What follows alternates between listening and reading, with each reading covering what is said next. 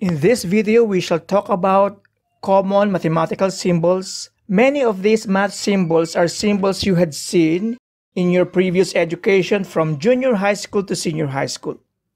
Okay, so what is the meaning of this? So, of course, your addition and subtraction. But aside from that, we also use them to indicate signed numbers. -6, -100, +100. So what does that mean? So the negative real numbers, if you were to arrange your real number in your real number line, 0 is the origin. So a negative real number is to the left of 0, and a positive real number is to the right of 0. We also use plus or minus to indicate relative measure. Okay, what do you mean by relative measure or relative position? It means your position in relation to another thing. We see that sometimes in temperatures. Okay, so what does it mean when the temperature is -5 degrees Celsius? That means it is 5 degrees Celsius below the freezing point, and the freezing point is 0 degrees Celsius. You saw this symbol in statistics. This symbol stands for standard deviation. So this means 2.5 standard deviations. So for example, when you have a quiz, the average score is 6, it's up to 10. The average score is 6. And the standard deviation, let's say for example, is 1 point. If your score is 2.5 standard deviation from the mean, that means your score is somewhere between 8 or maybe better than 8.5 to 9. We saw this symbol plus or minus in the quadratic formula. What is the meaning of this? The meaning of this is x would have at least two values. The first value is -b plus the square root of that all over 2a. And the other value is going to be -b minus square root all over 2a.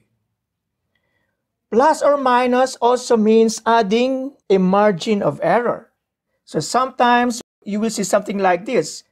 This is the symbol for average or the sample mean. So the sample mean is, let's say for example, 65 millimeters plus or minus 3 millimeters.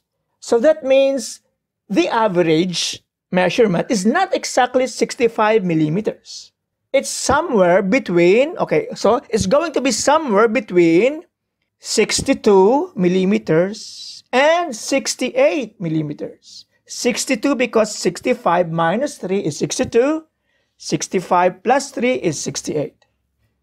These are our symbols for multiplication and division. Sometimes we use the dot for multiplication, sometimes the parenthesis. We use the bar to indicate division. The equal sign. The equal sign has many variants.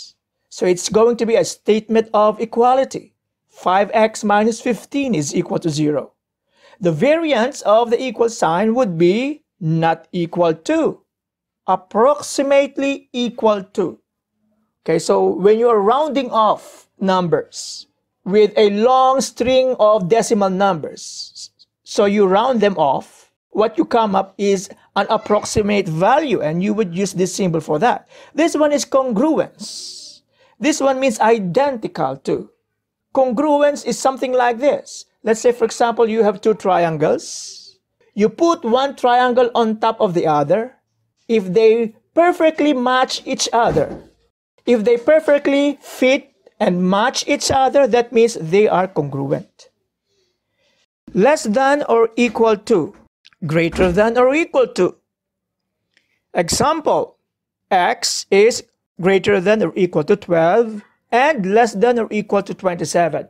So when I was a student, this was the allowable number of units student must enroll during a regular semester. Your load must be not less than 12, okay? And it should not be greater than 27.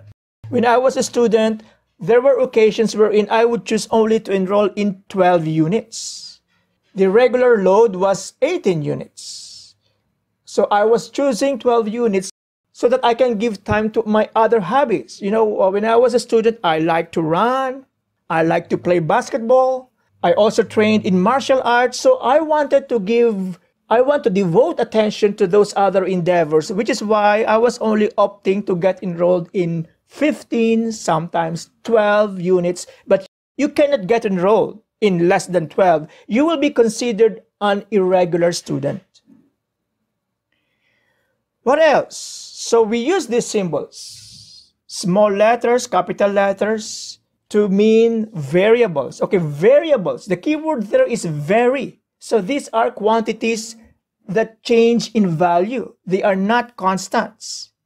So P, for example, is often used as the symbol or variable for pressure. V is for volume. T is for temperature. You know what? I can remember my days when I was a kid and my father was still alive. It was I who was filling in butane gas into his lighter because he was smoking. And it was one of my duties to fill in his lighter with butane. A butane is a gas in a cylinder. And I experienced what this means. Okay? Because when you fill in the lighter with butane gas, the gas in the container is diminished. So there is less pressure inside the tank, and I can feel the temperature decreasing. The cylinder is becoming colder. Subscripted values, T1 or T2. So T1 and T2 are subscripted variables. Subscripted, that is what you call the subscript. Okay, so what is, let's say for example, T stands for temperature. So in the first time, you took your brother's temperature, he was sick, was 39 degrees Celsius. After 2 hours, you took it again, you took the temperature, you measured this temperature, it was 38.1 degrees Celsius. And you took it for the third time after the passing of 2 more hours, and it's now 37.1 degrees Celsius. So that is how you can use these subscripted variables. Okay, so of course you are familiar with this. These are the Greek letters, small k's. We use them to name angles. We also use them as symbol for some irrational numbers such as pi. This one is another Greek symbol. This is a sigma notation, but the capital letter or the capital Greek letter for sigma. So it means summation. It means obtaining the sum. So example, you have 4 quizzes. So you would have 4 scores. What is the average of those 4 scores? So before you can get the average, you must get the sum of those 4 scores. And this is how you can indicate it in math symbols. The summation of x sub I, this is how you read it. The summation of x sub I from 1 to 4. And after getting the sum, you divide it by 4 to get your average score. This is pronounced as mu, mean, average. You use that symbol to mean the population average. This is sigma. That is also a sigma notation. That is also a sigma. Okay, small case of this one. So this one is used to indicate the standard deviation. Square root of 9. So square root of 25 is equal to 5 because 5 squared is equal to 25. Fourth root. So that is how you read it. The fourth root of 16. It's equal to 2. Why? Because 2 times 2 times 2 times 2 is equal to 16. This one is probably a symbol that only STEM students saw during their high school education, and they will see this again if they were to pursue a STEM-related degree in college. So dy over dx, or this one is d sub x or dx. This is how you read it. F prime of x, you call them derivatives. So when you see these symbols in any book, they pertain to derivatives. All of these imply rate of change. So you should be familiar with the rate of change because in your junior high school math, you were given the slope of a line, you were given a linear equation and your teachers told you that if your linear equation is given in this way, this is the slope of the line. And how do you get it? It's the change in y over change in x. It is a rate of change. Okay, so the slope of your line is actually a derivative.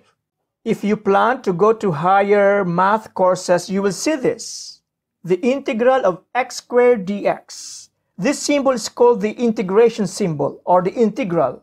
Okay, so what does the integration symbol imply?